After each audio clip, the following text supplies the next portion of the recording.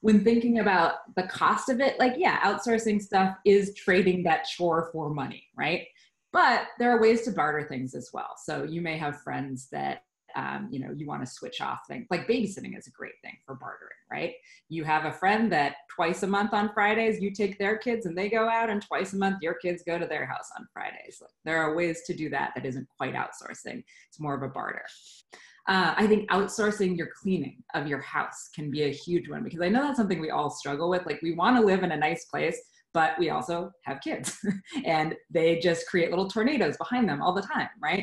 And so I find most of us we're pretty good at the tidying part, but it's like when it comes down to the mopping and the cleaning of the toilet and all of that stuff, it can just seem to be too much.